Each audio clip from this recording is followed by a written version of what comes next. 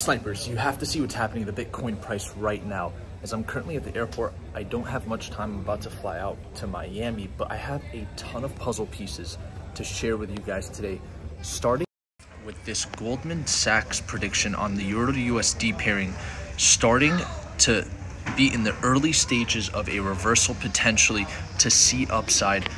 For those that have been tuned into the Sniper channel, we all know here that the Euro to USD puzzle piece that we've been monitoring has been a very big factor in determining whether or not the DXY is going to continue to see strength to the upside. And Goldman Sachs posting this chart basically means that they are expecting Bitcoin to start a new bull cycle, because every time the Euro to USD pairing has been in a reversal to the uptrend, it has been the start of a bull market for Bitcoin, like in 2017 and 2020. And so this is a very big puzzle piece, but just look at some of these other puzzle pieces that I found. Coinbase Global hitting a major support level in this macro channel. This is price history since the IPO. And then not only that, the Euro to Russian ruble pairing also has hit a very big macro support level that dates back years, which means that the Euro to USD pairing could certainly potentially start moving to the upside. And notice how with our weekly candle closing potentially red for Bitcoin spot exchange USDT pairing, the Bitcoin to SPY chart is actually closing with a green weekly candle instead.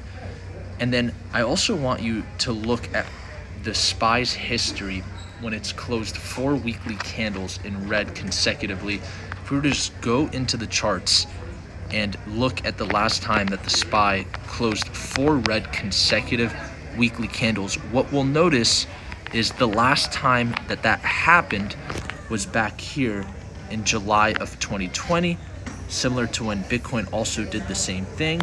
And you can see from there, we only started to see upside in the start of a massive rally. And so that also a very strong puzzle piece that I found. And then I want you to pay attention to the QQQs. This is the index that tracks most of the technology and equity markets. For the first time, we closed testing the 20-week moving average and testing the 50-month moving average. Could we say that there is a short-term bottom in sight? Well, so far, this is all Bitcoin has done, coming down to test 37,600 to trap short sellers and liquidate long positions. For those in our Discord, our Bitcoin long trade that we took at 37,700 yesterday at 8:05 p.m. Eastern time when the monthly candle was closing already has now hit 3 profit targets. Things are looking really good for the price action, snipers. And I'm gonna wrap up this video because my flight is about to depart right now, but I want you guys to pay attention to some of the bearish puzzle pieces right now, because a lot of these could start turning into bullish puzzle pieces this week. And what I mean by that is, if we look at the DXY, we closed our first red daily candle to end the week since we've started to break this exuberant resistance level that has led to exuberant price action. We've yet to test this previous resistance as support, but seeing this calmness in the DXY into this week could turn this puzzle piece of the DXY into a bullish puzzle piece.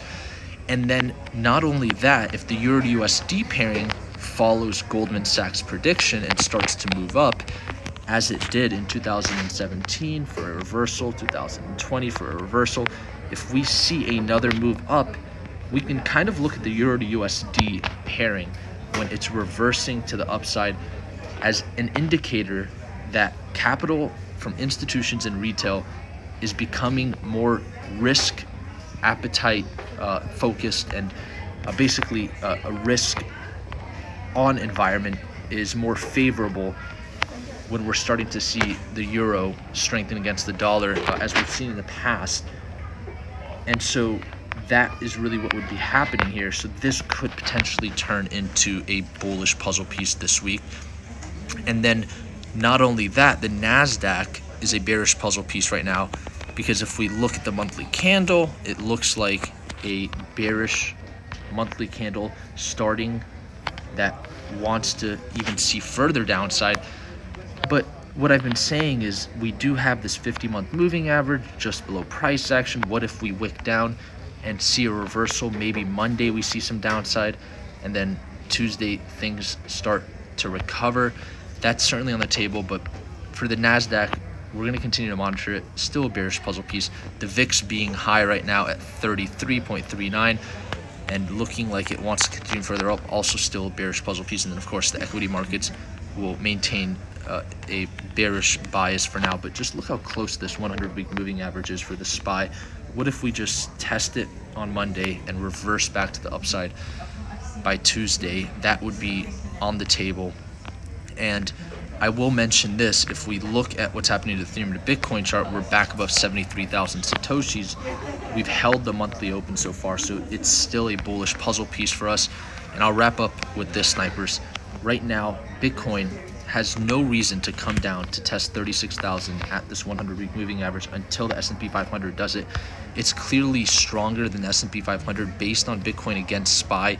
It looks like we're closing a second green weekly candle.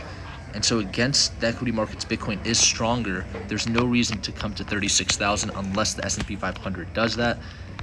So we have to monitor how the equity markets open up this week.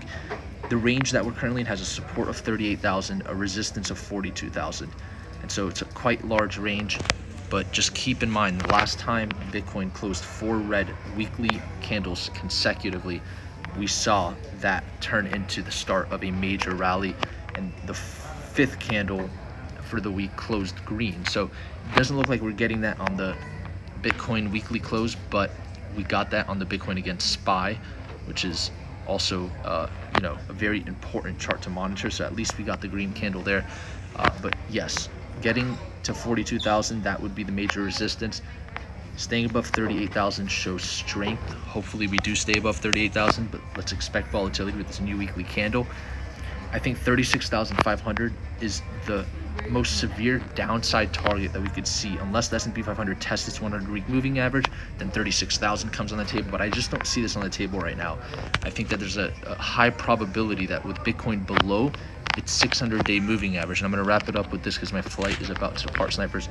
We've only wicked below it to form the first 2 higher lows, and now we've had a cup of coffee below. So if we move back above the 600-day moving average, which is at 40,000, maybe we're going to look back at these last couple of days and see it as one of the best opportunities to have entered into Bitcoin spot positions, because maybe that's the 3rd higher low, and instead of a wick this time, we're getting a little bit more grace from the markets, and we're having even more of an opportunity to have a elongated period of time here where if we get up, we can even just think of this consolidation as what these wicks were before we moved back above 45,000.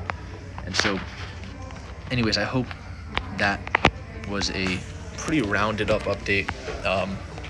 We had a lot of puzzle pieces to cover today, snipers. I'm going to head out to this flight and smash the like button for the YouTube algorithm if you support this content. I will see you all next time, snipers.